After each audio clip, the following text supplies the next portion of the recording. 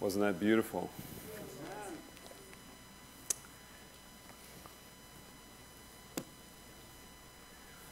You remember last week we talked about framework, having the right framework.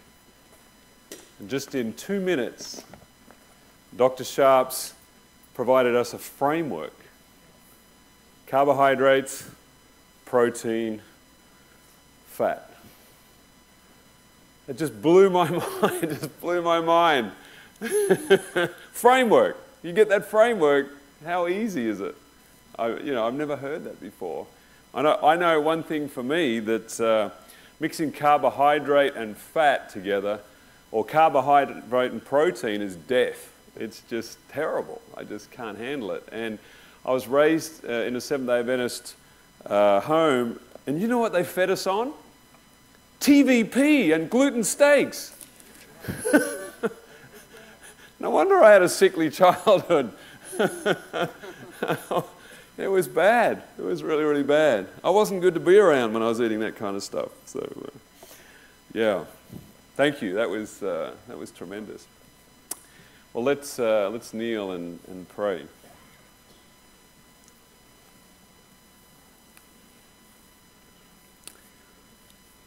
Father in heaven, we just thank you so much that we can come on the Sabbath. We sense your Spirit, and by faith we open ourselves to the reality of the double portion of your Spirit that is promised to us at this time.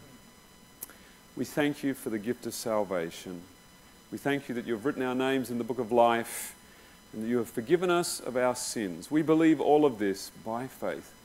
I pray that as we speak now, that you would lead and guide us. In Jesus' name, amen.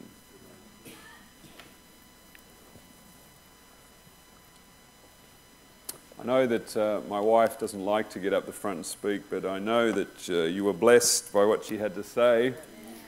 And you can get a little bit more understanding of the true powerhouse behind my ministry and what's going on there. So I just wanted you to be exposed to that, and I thank the Lord. It's very evident that He put us together, and I'm very thankful that He spoke straight to me, and never had a doubt from the day we were married, not one doubt ever, and that's a tremendous blessing. Praying about our context of our presentation, what I'm going to ask us to do this morning is I'm going to give our young, sweet mic runners the day off. I just want you to listen to what I want to share with you, and if you do have questions, come to me afterwards so we can get through the material. I like to get feedback. I really like a dynamic environment. I love to bounce off people, and it gets me thinking, because I know where I'm going in my thought process, but like sometimes when I'm sharing something, not everyone knows where I'm going, and the direction gets lost, and it's not as easy for others. So if we can just I'll work through the material, and if there's some things that come up, then come and talk to me afterwards, because I always want to learn. I always want to grow in my understanding. I want to come back to our presentation from last week, and I want to recap some points. One of the key principles of learning is repetition and expansion. So we want to repeat where we've been, and we want to expand on those principles. And so last week we were talking about the first angel's message. And if you look in Revelation chapter 14, verse 6 gives you the context. Verse 6 gives you the context. The framework. The framework is provided for this message in Revelation 14:7. And I saw another angel fly in the midst of heaven, having the everlasting gospel. Everlasting gospel. This is the context. This is what's so important. This is the piece that's been missing. And when you have the wrong framework, as we say in the food industry, you get a lot of gas. So and they don't smell good. So you get the wrong context, and that's what's happening. That's what's happening in the Adventist movement. You're getting the wrong context. You're not getting a correct understanding of the everlasting gospel, which came to us when? When did the everlasting gospel come to us?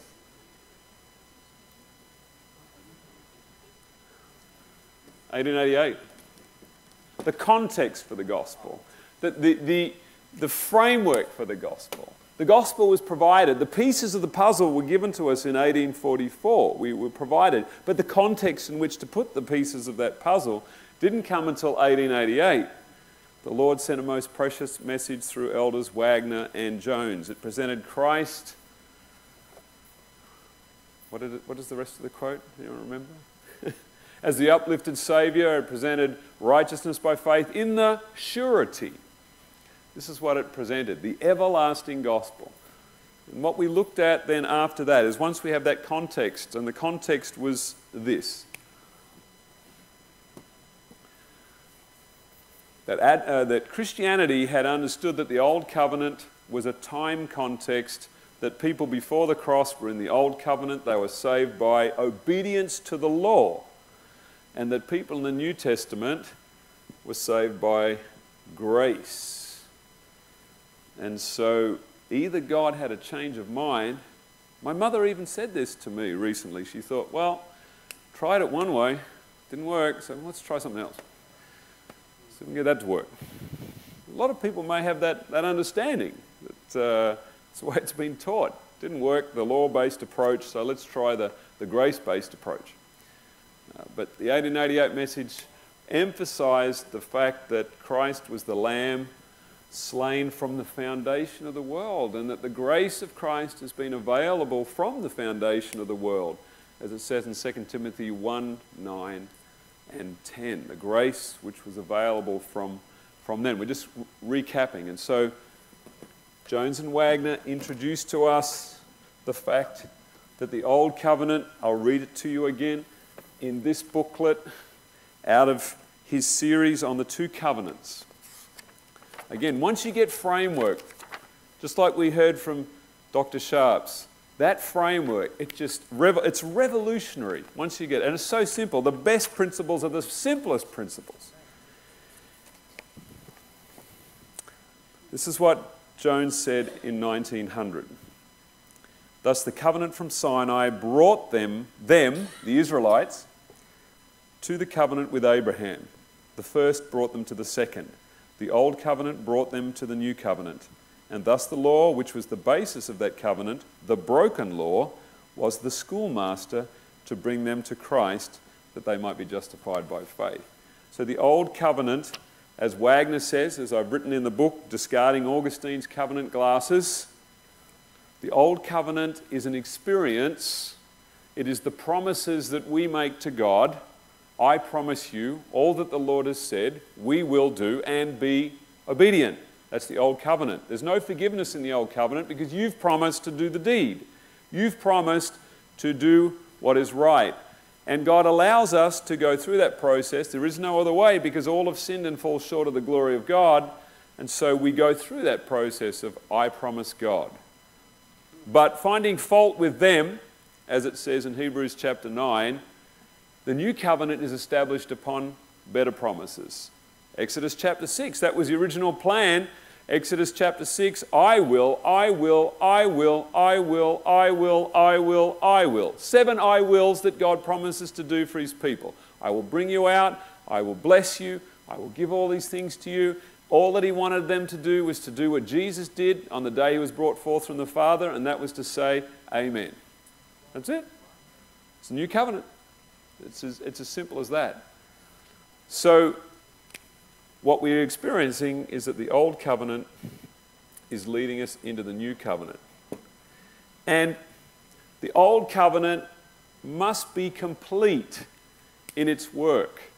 You must be brought to the position of death in your old man in order to receive newness of life. You cannot be born again unless you die. You cannot lay in the coffin and then jump out. That's not being born again. That's being, as the Spirit of Prophecy says, that's being buried alive and coming out the same way that you went in. And so you have to die to be born again. That's the simple process. And in order to die, this is the simplicity of it in Romans chapter 5, verse 20. We're just covering these points. Repetition is good for the soul. Moreover, the law entered in the context of the old covenant for the purpose that the offense might abound. I can use the health illustrations. You know, when you start to detox, I remember when I did that 23-day water fast. For the first few days, I felt a bit of hunger, and then after that, I wasn't hungry at all. I didn't feel anything. After 8 days, I could smell a sandwich from 50 feet. I wasn't hungry. I just went, wow, that smells really good. And then at day 12, my body just went into, it was really, I thought I was going to die, because my body started to eliminate and get rid of all this stuff. You know, that's the old covenant. You know, it's just, you feel like you're going to die, but the better, the more that you eliminate, the better you come out when you're resurrected and you come to newness of life. So when I got to day 23, I said, I've had enough. But when I had the live cell analysis, all my cells that were jagged and all over the place, they were nice and round, and they were zinging around everywhere, and I was doing a lot better. Old and new covenant, resurrection. And the challenge is that when you enter the old covenant, when you are in that process of the old covenant, the point is that you get told, you get revealed to you that you are wretched, poor, miserable, blind, and naked. And the natural man doesn't like to hear this. He doesn't like to hear that this is the way we are. And sometimes we go, yeah, okay, yeah, I accept that. And then you try and move on, but the problem's still there. You haven't dealt with the problem, and it comes back again. You are wretched, miserable, poor, blind, and naked. And the voice gets louder and louder and louder, and you get knocked down and knocked down and knocked down until finally you accept that's what you are. And the only reason that you can accept what you are is because you see something better. You see something better in the arms of Jesus, that he's promising you something better and that he's willing to forgive you. He's willing to forgive you. I'm not condemning you. I know what you are. I know all this about you. I'm not condemning you. You're condemning you. There is no condemnation in Christ Jesus. To those who walk after the Spirit, there is no condemnation. And so we short-circuit the process. When God comes close to us, when we have a hard day, when we have a difficult experience, when we blow up, when we lose our cool, when we do all those things, the only thing that God wants to do is give us grace. That's what he wants to do. We're the ones that want to beat ourselves up, crawl up the staircase like Martin Luther, flagellate ourselves, beat ourselves up, and try and atone for our sin, do something ourselves in order to atone for my bad behaviour, or blame somebody else. Blame somebody else. Well, if you hadn't done this, I wouldn't have done this. The woman whom you gave to be with me, she did it, and then I ate. They're the two things. You either beat yourself up or you beat somebody else up. That's the way it is. And it's all so unnecessary. Moreover, the law entered that defense might abound, but where sin abounded, grace did much more abound. This is the point that we need to get to. And this is the context that we're looking for when God's people, if you come over to Revelation chapter 3, the seven churches of Revelation, the brethren that were in the church of Philadelphia, in Revelation chapter 3, verse 7, it says, "Unto the angel of the church of Philadelphia," we're talking from the period of 1798 to 1844, this is the historical period that it's talking about. "These things saith he that is holy, he that is true, he that hath the key of David, he that openeth and no man shutteth." What is that referring to?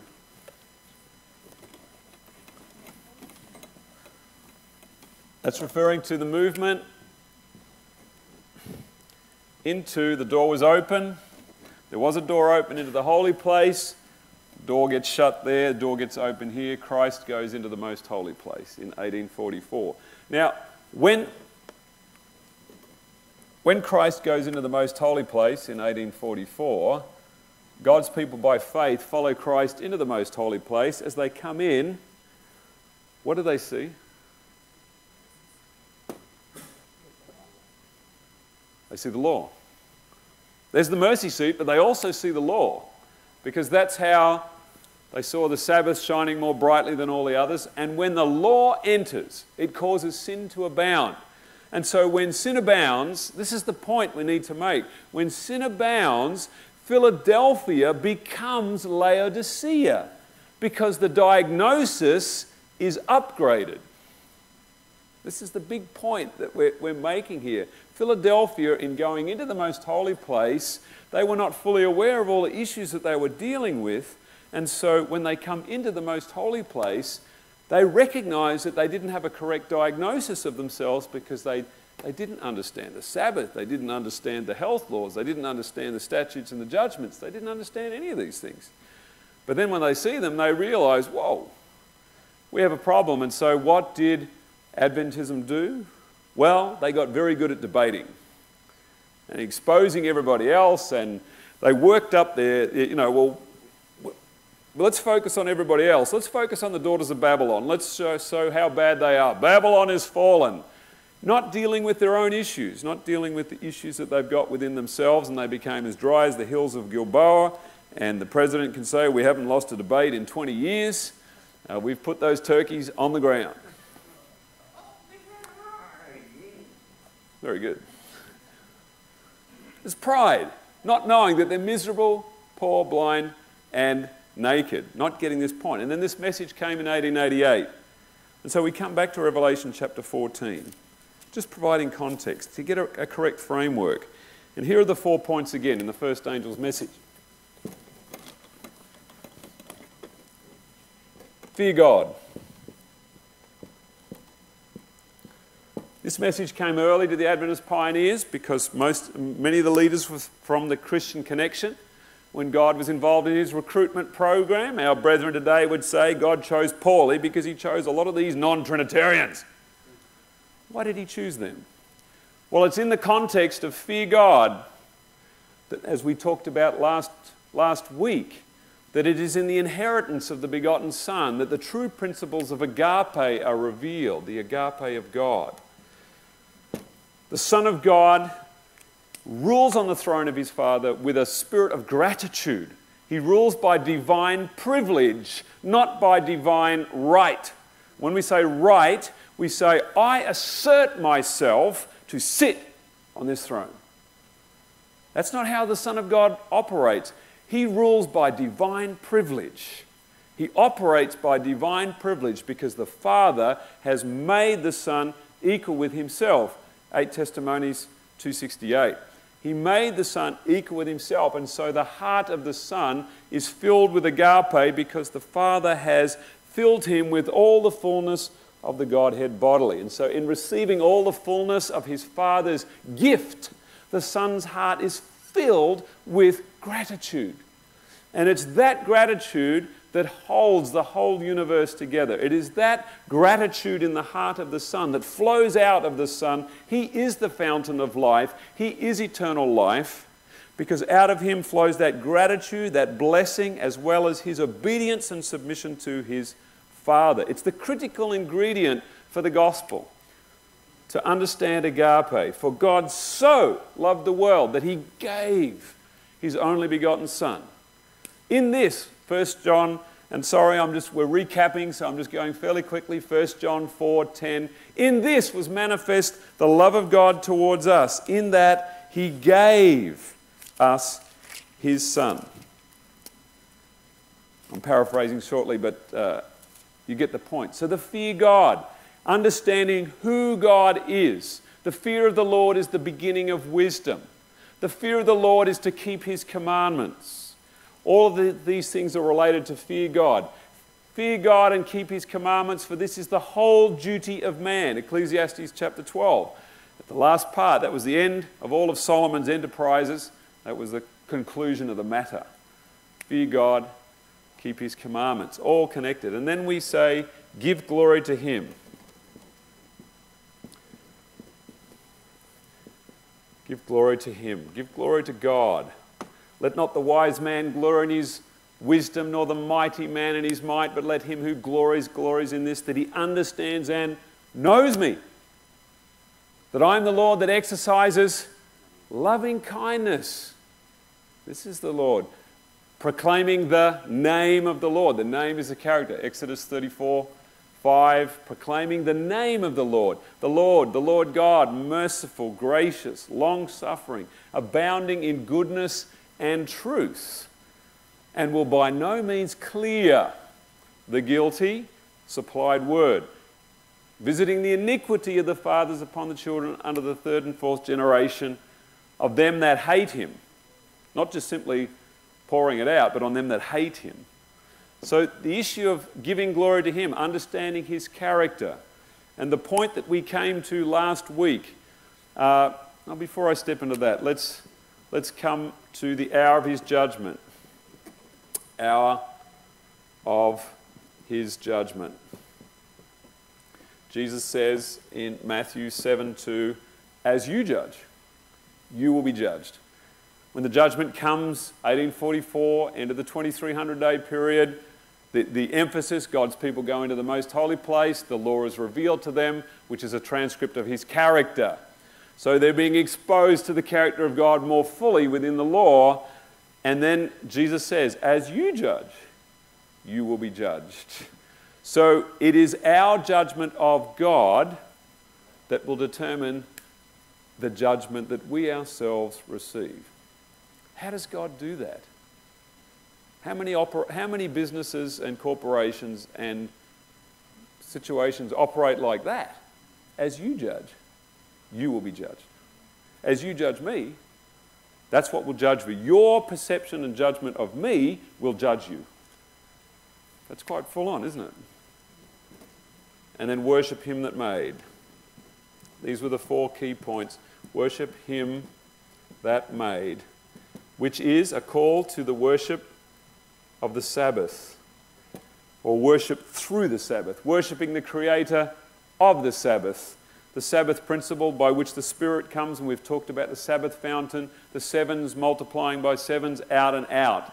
And when God's people take full hold of these 4 points, who God is, the Father and his Son, and their agape Spirit, what his character is like, the judgment process, that we are the ones involved in judging God in order that that judgment would fall upon us, and an understanding of his Spirit through the Sabbath. And of course, this is all in the context of the everlasting gospel, the cross of Christ and the love of the Father. When these 4 points in this context are understood, then Babylon falls. This is what will cause. It's a chemical reaction in the spiritual world that will take place when these 4 things come about. And so we need to come back. Many of us have been on this journey. We understand the fear God. There are still many who are understanding the identity of God and his Son, but not understanding the why, the agape, the love that exists between Father and Son, the relationship between the Father and Son. And this is the critical component that allows you to move into the character of God and understanding who he is. So many people are not getting this particular point, but rather simply choosing to, because we believe in God and his Son, we now have leverage on the organization to say, we worship the true God, you worship a false God. You are fallen, we are not. And in doing that process, they short-circuit the process and bail out of the program. There's no use in doing this until you embrace the spirit of what that relationship is between those 2 people. What is the spirit of the Father and the Son? This is the key point, isn't it? What's the quality of the Spirit in the Father and the Son? That indeed is what we would refer to as the heavenly trio. The Father, the Son, and their spirit of agape. This is the key point. The 3 great powers of heaven that the spirit of prophecy refers to. So we need to come back to the give glory to him, because this is a sticking point for us. And we began to address this last week. Come to John chapter 17, the giving glory. And I just want to lay out for you some points on this issue. John 17, verse 4. Jesus says, I have glorified thee, where? On earth. Meaning, during his 33 years while living here on earth, in that time period, the definition of the glorification of God's character took place within that 33 years. And so, I just want to read you a few statements. I've got it written in the booklet here, The Ministration of Death. And just listen to this, because this is critical. God has left nothing undone that he could do for us. He gave a perfect example of his character in the character of his Son. What kind of an example? A perfect example in the character of his Son. And it is the work of Christ's followers as they behold the incomparable excellency of his life and character to grow into his likeness. This is mission critical now, because whatever character we perceive in Christ and of the Father, whatever that character is, by beholding that character, we will be changed into that image. So this is mission critical, that we understand what that character is. As they look unto Jesus and respond to his love, they will reflect his image. Review and Herald, February 15, 1898. How much of the character of God was revealed in his Son? How much? Spirit of prophecy will tell you. The whole character of God was revealed in his Son. All of it. Not one aspect of his character was missing. And so it is through the lens of that 33 years that we need to look into the rest of Scripture to understand what is going on in the rest of the Bible. If we were to, and I can read you a couple of other statements, just in Our Merciful Loving Father, which is a compilation of Spirit of Prophecy quotes in reference to the mission of Jesus. I just want to read you a few points. This is bottom of page 12. It was for the purpose of giving to man a perfect representation of the character of God that Jesus came to our earth. Do I need to say anything else? Is that pretty clear? I mean, she says it again and again and again and again. When he said, it is finished, Spirit of Prophecy tells you, he finished revealing the character of his Father in full. That's what he finished. He got to the end of that race without marring the character of his Father in any way. And so in the Gospels of Jesus Christ, we have to us been given the most precious revelation of our Father in heaven. He glorified the Father on earth. He gave glory to the Father. And it is our responsibility in responding to the first angel's message to give glory to him as Jesus gave glory to him. Which means we must behold Christ in full and allow that Spirit to come into our lives, to take over us, to give glory to him. And this is where we come into this conflict, and we've been sharing some of these stories, and I want to address another story in Scripture. Now, let's read through the lens of Scripture in the life of Christ. It's in John chapter 8. When you want to understand the principle of stoning,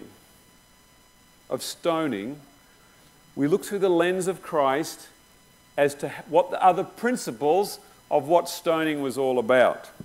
Okay? So we read, it says here in verse 3, And the scribes and Pharisees brought unto him a woman taken in adultery, and when they had set her in the midst, they say unto him, Master, this woman was taken in adultery. In the very act. These guys obviously knew the program. They knew what was going on. They knew the situation. They knew when to catch this woman out. Maybe they were part of the program as to why, and they had placed her in that situation. They'd caught her in the very act. Now, what's interesting, of course, for this woman is that the Torah does say that if you commit adultery, what should be happened? What should happen? You should be stoned to death. So the law, the Pharisees, are actually working for Jesus, in that they, in their eagerness to take this woman, they throw her at Jesus' feet. Now, what would be a better place to land than at the feet of Jesus? The law did its work. The law was a schoolmaster to bring us to Christ. This woman was brought to Christ, even though these Pharisees were not from Christ, they were not on his payroll, they were not in any way related to his spirit. God still uses that situation to bring this woman to himself. That's smart. And so, it says, Now Moses in the law commanded us that such should be stoned. But what sayest thou? This they said, tempting him, that they might accuse him. But Jesus stooped down and with his finger wrote on the ground, as though he heard them not. Now it's interesting that there is, and I can't remember where it exactly is in the Torah, but there is a sacrifice to be offered where dust is taken from the floor of the temple, and you remember that one? Jesus is not just doing something out of, he's relating this to the law, and he's writing out on the floor of the temple the dust in the temple. And so when they continued asking him, he lifted himself up and said unto them, He that is without sin among you, let him cast a stone at her. Here's the lawgiver giving you the context by which someone is capable and qualified to stone someone. You must be without sin. How many people then are qualified to stone people? No man. No man is qualified to stone people. That's what Jesus is. He has an understanding of the law. He did not come to change one jot or tittle of the law, and he's giving us the interpretation of the law that you must be without sin if you are to stone people. That's the first thing. We're looking at the lens through Jesus Christ. So there is no one qualified to stone people, which leads us to the question, why is there stoning in the Old Testament? Very good question. And again, he stooped on the ground and wrote on the ground. Verse 9, And they which heard it, being convicted by their own conscience, went out one by one. How sad! How sad! As he's writing out their sins, why didn't they come and kneel beside this woman and ask Jesus for mercy? But rather than accept the work of the old covenant, rather than accept the conviction of sin in their lives, they left and they went their own way. They short-circuited the process. Jesus was not simply trying to embarrass them. I remember reading this story as a young person, and there's Jesus writing on the sand and he's sticking it to the Pharisees. Saving that woman. No, he was trying to reach them. He was speaking out to them and reaching out for them as well, because he loved the Pharisees just as much as he loved that woman that was caught in adultery and probably framed by the Pharisees. And so we see that it says, And they went from the eldest even to the last. Judgment begins at the house of God.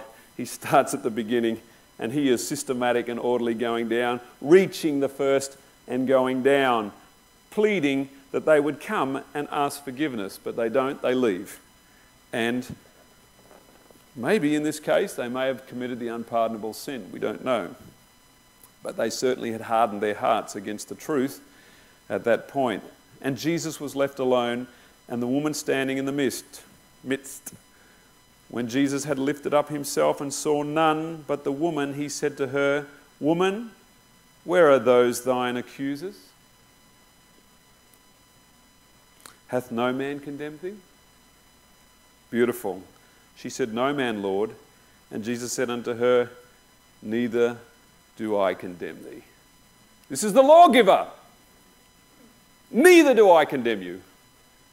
This is the whole purpose of the stoning process. The whole purpose of the law is interpreted by Jesus Christ. His whole purpose of giving this commandment, it wouldn't have mattered what you had put in the Torah. You could have put burning, flaying, skinning alive, decapitation, death by 1,000 cuts. It wouldn't have mattered what you put in there, because there was only one reason that the condemnation was there: to bring you to Christ in order to receive mercy. That's the only reason. And so we see that stoning, as it says in Exodus 8:23-24, that stoning was an Egyptian practice which the Israelites took with them out of Egypt. Many of the Israelites had worshipped the sun, moon and stars. They had put their children through the fire like the Egyptians. They were practicing the Egyptian abominations, and this perception of God that they had, they took with them. And as Jesus said in Matthew 7:2, as you judge, you will be judged. They judged that God stoned people, so God put that in the Torah. In the founding documents of their nation, God allowed them to be co-authors of the document. You can put whatever you want in there. I'll sign it off. Because there's only one thing I'm interested in, and that's mercy.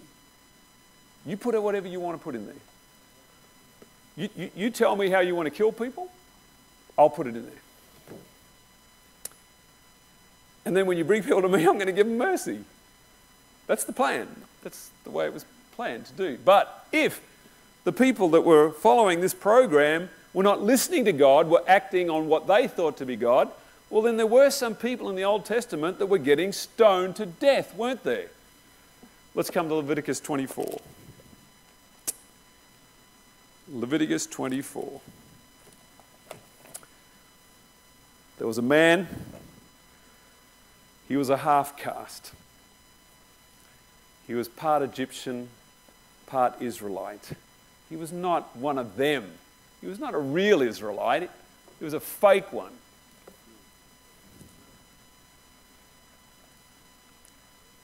It says, verse 10, and the son of an Israelitish woman whose father was an Egyptian went out among the children of Israel, and this son of the Israelitish woman, a man of Israel, strove together in the camp. And the Israelitish woman's son, this is verse 11, blasphemed the name of the Lord and cursed, and they brought him unto Moses, and his mother's name was Shelemith, the daughter of Dibri of the tribe of Dan.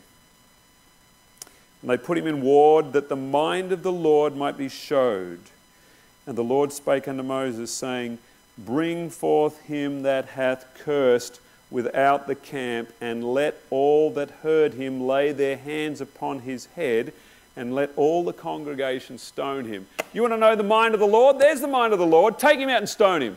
That's what the Bible says. So what's going on here? Jesus, in the New Testament, they throw him at his feet, and he says, he that is without sin among you, let him cast the first stone. They all leave. He gives them mercy. Has Jesus changed his mind? Oh yeah, that's when we come back to Augustine. We go, oh, that's old covenant. That's old covenant. That's when they used to stone people. But thank God we don't do that anymore. Not in the everlasting gospel. Same gospel. So this is what we need to understand about these pronouncements in Scripture that we think that God is speaking. But this is the key about the ministration of death. James 1:23. Or we covered this last night. James 1:23, we know this. It says, the hearer of the law, he reads the word of God and he sees his own natural face in a mirror. These people are not in the new covenant. They're in the old covenant. They have promised God all that the Lord has said we will do. In the old covenant, God is speaking to you your own thoughts. These people knew that this man was a half-caste. He wasn't really one of them. And when he blasphemed the name of God, in their heart was stone him. So what does God say? As you judge, you will be judged. I'm reflecting back to you your own thinking. Now notice something very interesting in the text here in Leviticus 24. He goes through verse 15, and thou shalt speak unto the children of Israel, saying, whosoever curses his God shall bear his sin. Now what did Jesus say in the New Testament? All manner of sin and blasphemy shall be forgiven men. Well, is this saying, well, except if he's half Egyptian? That doesn't apply. All manner of sin and blasphemy shall be forgiven men, except what? The blasphemy of the Holy Spirit. What's the blasphemy of the Holy Spirit? The blasphemy of the Holy Spirit is when the Spirit of God is speaking into your mind saying, you're in a lot of trouble here, son. Ask for mercy. Ask for mercy. Beg for mercy. And you push that voice away. There's no hope for you then. You blaspheme the Holy Spirit because God is ever merciful. The mercy of the Lord endureth forever. The Spirit is always wanting to give you mercy, and the Spirit is saying mercy, mercy, and you push that away and you don't ask for mercy, you're going to get the consequences. The iniquities of the fathers, the iniquities of the Israelites who had adopted the practices of the Egyptians was now being visited upon their own people. Now we find that the Pharisees in the Gospels get caught in their own snare. Why didn't they want to come out and openly take Jesus? We can't do that. The people will stone us. They're caught in their own system. They're caught in their own trap. So we can't do that because people are going to stone us. Verse 16, and he that blasphemed the name of the Lord, he shall surely be put to death, and all the congregation shall certainly stone him, as well as a stranger, as he that is born in the land, when he blasphemeth the name of the Lord, shall be put to death. Oh, and there's a little footnote in verse 17. And he that killeth any man shall surely be put to death. What? Oh, just before you take him out and stone him, just remember, if you kill anybody, you'll be put to death.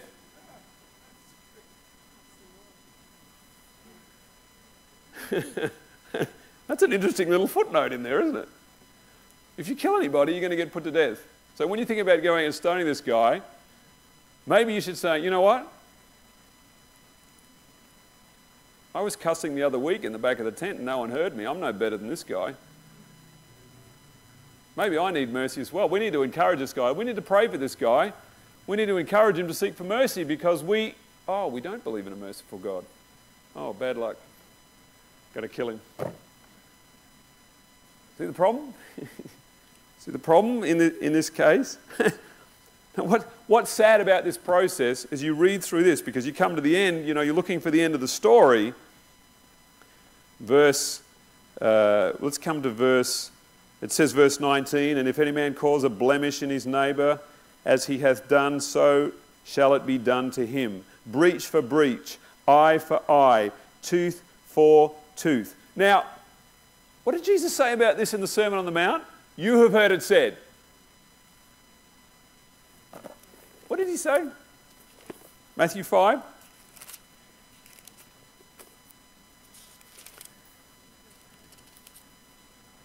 Verse 38.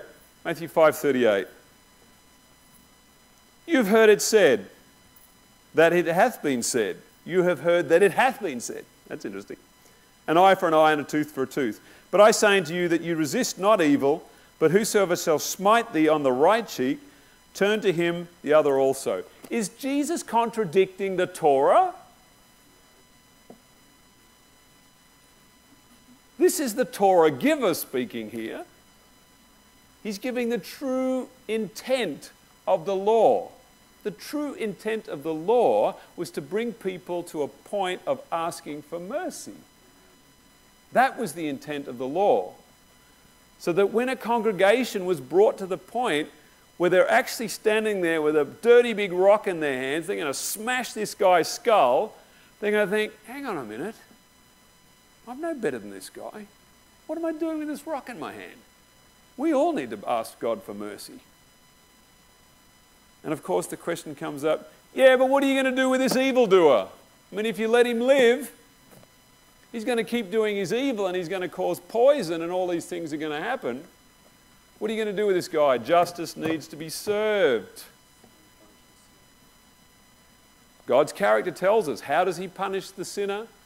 He causes the iniquities of the fathers to be visited upon the children under the third and fourth generation. This guy died because of the sin of the Israelites in picking up the sins of the Egyptians was visited upon this man, and he died.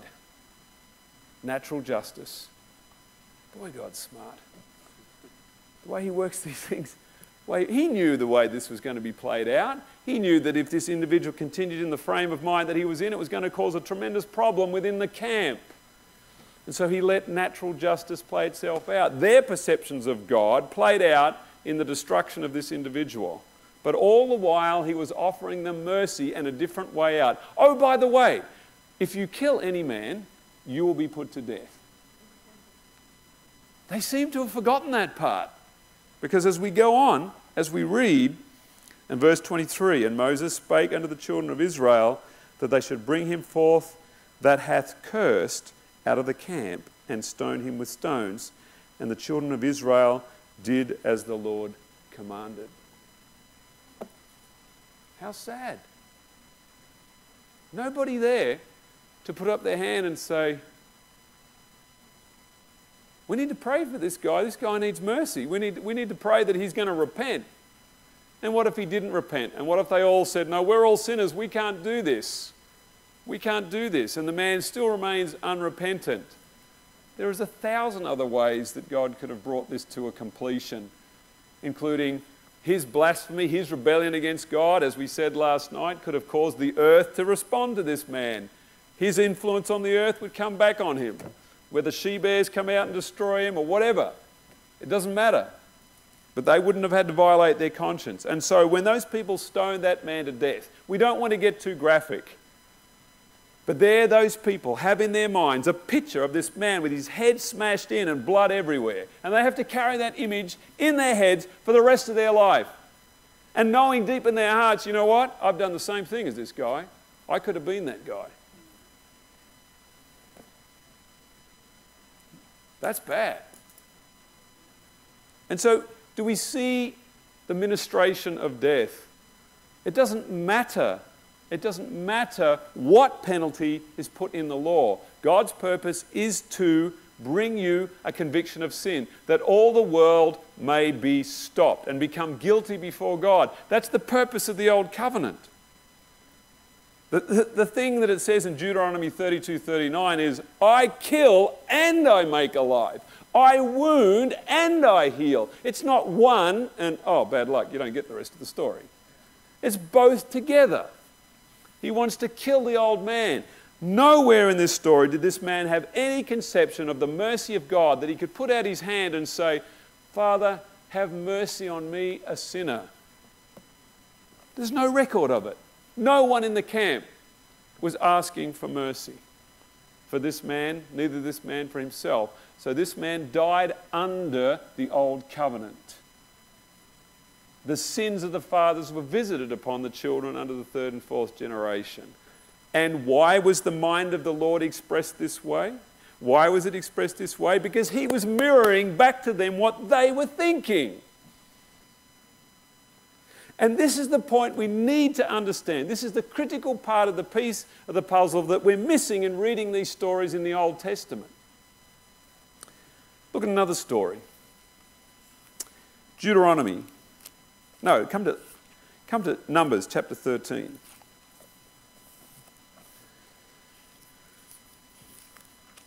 If you read Numbers chapter 14, you get the reason why that nearly all the children of Israel died in the wilderness. Why did nearly all the children of Israel die in the wilderness? Because they thought God wanted to kill them in the wilderness. So they got their wish. They had a death wish, and they got it. Oh, you brought us out to kill us. You brought us out to kill us. Okay, out of your own mouth I will judge you. It says in Numbers 14, you're all going to die in the wilderness. Because that's what you judged. You judged it, you got it. But God wouldn't have said it like that. God would have been in agony and tears, crying for his children, pleading, sobbing. Why don't you listen to me? And now you're going to have what you asked for. You asked for it. I don't want to give it to you, but you keep wanting it. So you have to die. Numbers 13. And the Lord spake unto Moses, Send thou men that they may search the land of Canaan, which I give unto the children of Israel, of every tribe of their fathers. Shall ye send a man, every one a ruler among them. So God's commanding them to go and spy out the land, right? So come over to Deuteronomy chapter 1. Deuteronomy chapter 1. Verse 22. There just happens to be a little footnote to this story as Moses is recounting their experience. It says, And ye came near unto me, every one of you, and said, We will send men before us, and they shall search out the land, and bring us word again by what way we must go up, and into what cities we shall come. And the saying pleased me well, and I took 12 men of you, one of a tribe. So whose idea was it to spy out the land? It was the Israelites themselves. They decided, God said, go up and take the land. They said, can we go and spy it out first? We'd just like to kind of check this out a little bit first. It's not that we don't trust you, but that it is. They didn't trust him. Spying out the land was actually an act of distrust by the Israelites in God. And so when you read Numbers chapter 13, it sounds like God is the one who is initiating the process. But it's actually, he is responding to what they are. They are requesting this, and so God mirrors back to them their own thinking, and he expresses back to them their own thoughts. You see the process? So this is the amazing thing about the stories in the Old Testament. When you're reading these stories about God commanding the death and destruction of all these individuals, he's actually mirroring back to them the heart of man. And we think this is God, but it's actually man. And God is just mirroring it back. And through reading the Old Testament scriptures, every time we read a command of death and destruction, we're invited. What God do you serve? Is this the God that you serve? Or is this actually a reflection of your own character? Are you a hearer of the law? And do you see your own character in the attributes of God? I mean, look at some of the stories. Come to Numbers 11. Numbers 11. When you read Numbers 11, I think some of you, I don't know, maybe Jim, when you're working in IBM, you might have had a boss like this, but Numbers chapter 11. And when the people complained, it displeased the Lord, and the Lord heard it, and his anger was kindled, and the fire of the Lord burnt among them, and consumed them that were in the uttermost parts of the camp. How do you read? What are you reading? God has a brain snap, fire comes out, people get barbecued, it's all in a day's work. I mean, what do you do with this stuff? This is how are you reading this?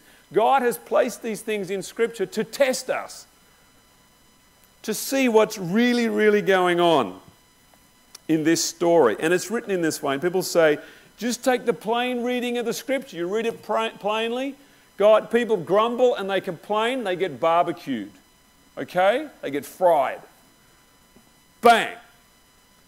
No call for repentance. No, nothing. Just bang! Down it comes.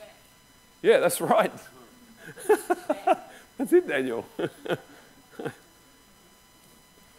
And as you read in the prophet Micaiah, when the Lord says, who will go and be a lying spirit for us in the mouths of the prophets?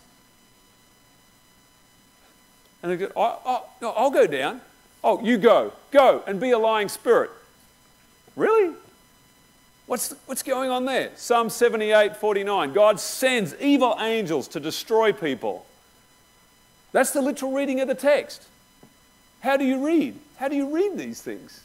All these things are written there to offer us the opportunity to see whose mind we're operating in. Is he reflecting back to us our natural human thinking? Because when people displease me and I get irritated, the natural Adrian wants to fry people. That's my nature, not God's nature. You can own that if you want. Can we save the question? Yeah. Thank you. This is a really important point in understanding this. God hardens people's hearts. Well, no wonder Pharaoh did what he did, because God did it. He couldn't help it because God hardened his heart. So that's why. So God did that to him. And as Calvin would have us believe, he raised him up for the special purpose of hardening his heart in order to destroy the Egyptians. To show his power and crush those miserable Egyptians. Yeah, that's more like my nature. That's what my nature is like. But when you look at Jesus, that's not what we're seeing in the scripture. We're seeing something completely different. It's like, what? How does that work? And so we're invited through this ministration of death to realize that God, in his love and mercy, gives men the freedom, and he mirrors back to us our own thinking. This is a critical component in understanding the character of God. He will command the things that draw out of us our own thinking. In reference to the command to destroy, Numbers chapter 21, we've touched on this before. Who was it that initiated the process? In the booklet, I think we have it over here, serpent revealed in Canaan conquest. How many people have looked at the Old Testament and used the genocide commands of the Old Testament to justify the genocide that they're involved in the world today? Well, God commanded it to the Israelites, spare not men, women and little babies. Take your great big sword and stick it into that baby. Are you for real? I mean, that's a very hard sell to an atheist. Numbers chapter 21. And when King Arad the Canaanite, which dwelt in the south, heard tell Israel came by the way of the spies, then he fought against Israel and took some prisoners. And Israel vowed a vow unto the Lord and said, if thou wilt indeed deliver this people into my hand, then I will utterly destroy their cities. We see here the spirit of Levi and Simeon. Levi and Simeon, their sister was taken by Hamor, the Shechemite, who took their sister and defiled her, and they said, we're going to sort you people out. You touch our sister, we're going to just decimate you. But they do it through deception. They lie. Okay, you want our sister? Yeah, you're going to all get circumcised. And while you're all circumcised and you're all trying to recover, we're going to just slaughter you. Take your wives and your children and your animals. There's the spirit right here. It's right here in Numbers chapter 21. The iniquities of the fathers are being visited upon the children through generation after generation after generation. And so they say, okay, because when you read, they're constantly thinking that God wants to kill them, that God wants to kill them. They're grumbling, they're complaining, and then they say, okay, God, we need to show you that we've got what it takes. You give these people to us, we'll kill them all. Because we know that's what you want. That's the kind of God you are. We know you're a God like this. So we'll please you. And so after they slaughter them in verse 3, we get to verse 4, and they journeyed from Mount Hor by the way of the Red Sea to compass land of Edom, and the soul of the people was much discouraged. You better believe they were much discouraged. Why were they discouraged? They're just the horror movie that they've just been watching and slaughtering all these people. This horror movie's going through their head. No wonder they're much discouraged. Because this is not the Spirit of God. Verse 5, and the people spake against God. Were these people in a covenant relationship with God, a saving covenant relationship with God? They're speaking against God. They apparently do what he commands them to do, and they're not happy. They're discouraged, and they're complaining against God and against Moses. Wherefore have you brought us out of Egypt to die in the wilderness? They kill, and what are they afraid of what's going to happen to them? Of being killed. This is a thought we want to go over and over again. Thanks to Mel Gibson. Not that we want to watch it, anything to that. Why couldn't Desmond Doss be killed? One simple reason. He wouldn't kill. It's the law. He refused to carry a weapon. He refused to kill. So God made sure he couldn't be killed. Put the bead on him. The gun wouldn't go off. The gun would jam. They could have killed him 1,000 times over. They couldn't kill him. Because he chose to keep the commandment of God, which says, thou shalt not kill. Desmond Doss understood the sixth commandment. He knew how to interpret it according to the life of Jesus. And so that's why he was saved. And lived to tell the story. And so we see in this story that it's the Israelites. So when we come to Deuteronomy chapter 7, we're going to have to wrap it up. We'll just finish off.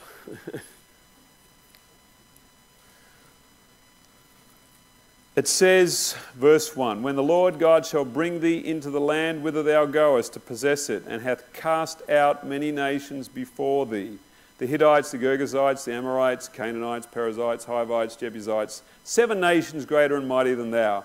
And when the Lord thy God shall deliver them before thee, thou shalt smite them and utterly destroy them. Thou shalt make no covenant with them, nor show mercy unto them. And there's your clue. God says, show no mercy.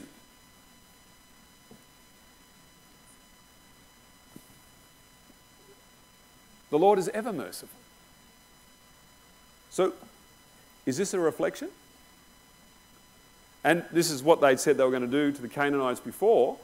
We're going to utterly destroy them. We're going to utterly wipe them out. So God mirrors back to them their own thinking.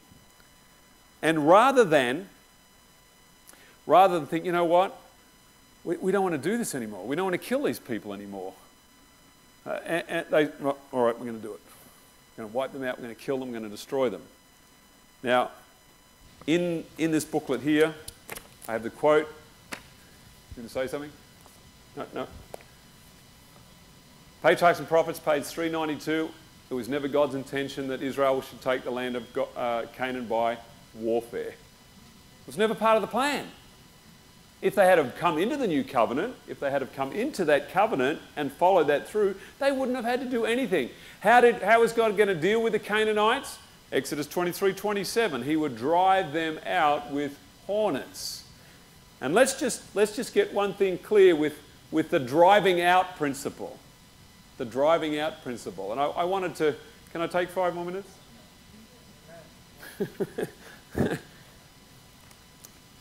Come back to Genesis. While you're going to Genesis, I'll just quote it for you, okay? There was war in heaven.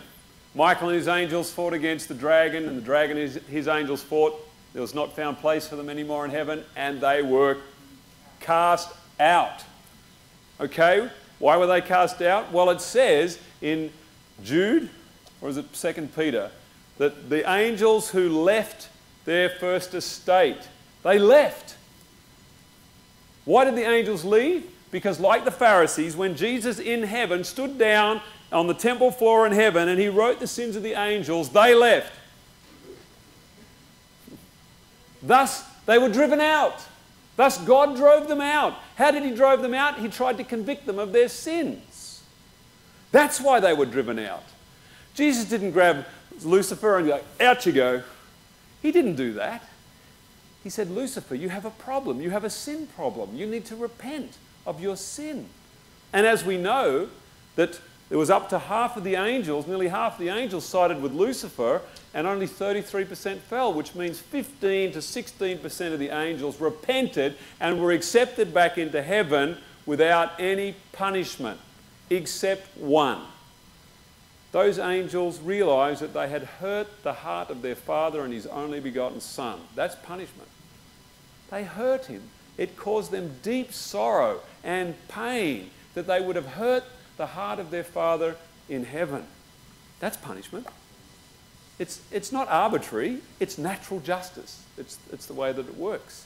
And so in the Garden of Eden, when Adam and Eve are driven, it says in verse 24, 3:24, so he drove out the man and he placed at the east garden, at the east of the Garden of Eden, cherubims and a flaming sword which turn every way to keep the way of the tree of life. Now that word keep is exactly the same word as remember the Sabbath day to keep it holy. Now how do you read this passage? I'm throwing you out and I'm going to block your entrance and I've got my sword and if you come anywhere near this thing I'm going to take your head off. Through the sword of the Word of God, through the Word of God, these angels that are protecting the way, they are guarding the way to get us back to the tree of life. They are preserving the way for us to come back. We left, God convicts of sin, man has to leave, but he's driven out by his own guilt, by his own sense of guilt. He's driven out because of it. God preserves a way back to the tree of life through the Word of God. Because if God blocks the way to the tree of life, that means there is no opportunity for eternal life for any of us. So this book preserves the way for us to get back to the tree of life. The question that we have to ask again is, how do you read these things? You see these things? Or when Jesus, he drove out the money changers. How did he drive out the money changers? It says when they looked on his countenance, it says in Desire of Ages, when they looked on his countenance, it was like they were being read from top to bottom, every sin, everything that they had done wrong. Why was Jesus doing this? Because he wanted them to fall at his feet and beg for mercy. But instead, they were driven out. They left. And this is when you understand the covenants. When Jesus comes to you, when the Spirit of Jesus comes to you, he will convict the world of sin, then of righteousness. That's the two covenants. But if you don't stay for the enduring the sin part, you're never going to get the righteousness. That's the way it goes. So we could go story after story. I hope we've covered some of the key points here in how to read the stories of the Old Testament. Many of the sayings of our Father in heaven are a mirror onto our own thoughts. And I will leave you with this thought. Abraham lived in a culture of child sacrifice. He was a Chaldean, a Babylonian. They sacrificed their children to their gods. This was not an arbitrary test that came from God. It says, now how are we going to test Abraham? He screwed up a few times here. We need to give him something really good. That's not our Father in heaven. That's not how he operates. He mirrors back to Abraham the temptations. But when it comes back to him as a command, there's no way out of it. There's no way out of that process, and he had to follow through it. This is what's going on. Because so many people read that God would command the sacrifice of your own child. What kind of a God is this? It's the ministration of death, written and engraved in stone, to put to death the old man, to give us newness of life.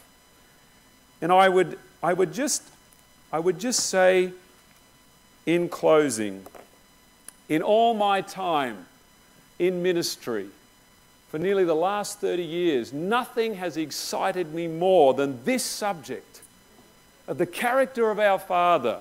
For me, this is it. This is the sealing message. The revelation of the character of our Father as one who keeps his own commandments. It is a transcript of his character. And again, we need to understand the word in the commandments is thou shalt not ratsack, which is the Hebrew word for murder. And say, well, God mooths people. He puts them to death, but he doesn't ratsack them. But it says in Numbers 35:30 that the murderer shall be murdered. That's what it says in the commandment, in the Torah. So why is that? Because it's the mirror.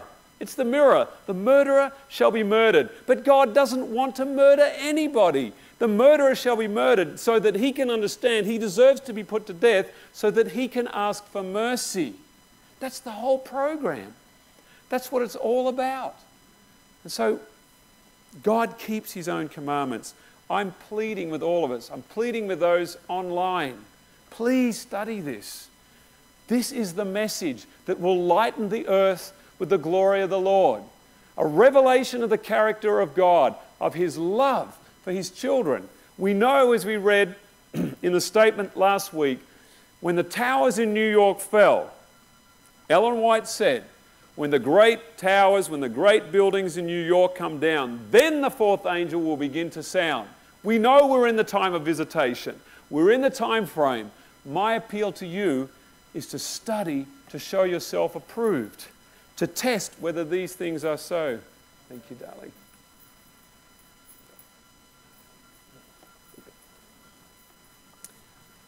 So that we can reveal, we can give glory to Him. The judgment that is passed by us, like Noah, we will find grace in the eyes of the Lord and be saved in the ark, and that we may worship Him that made heaven and earth and receive the fullness of His Spirit. And when all the ingredients of the first angel's message come, Babylon will fall. And how does Babylon fall? It falls because we cease to drink that wine. This is the ingredients of the formula that will release our minds from a God that kills people, because it says you cannot be made perfect in love if you have fear. And if you believe that God kills people, you're going to have serious fear. One more point. Sorry. In the time of trouble, when we're wrestling in the time of Jacob's trouble, you read it in Patriarchs and Prophets, page 200, 201, 202. It tells us we're going to go through the time of Jacob's trouble. Now, if you have this belief that God kills the wicked Himself, when you're in the time of Jacob's trouble and you are shown just how wicked you are, what are you going to do? God's going to kill me. Would to God that He'd killed me in the wilderness. That's what you're going to do. You're not going to understand a concept of God that will give you mercy when all of your wickedness, when you realize to its fullest extent that you and I are murderers of the Son of God. That's a pretty high treasonous conviction to have placed against you. And when that is revealed and you see everything that you've done over your life from God's perspective, and you see how wicked you are, if you believe that God kills the wicked, then you've just put your hand up to get executed.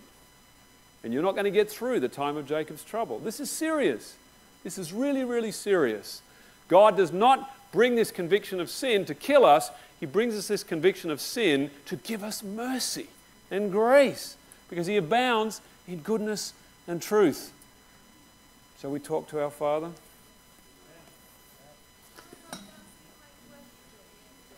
Come to me.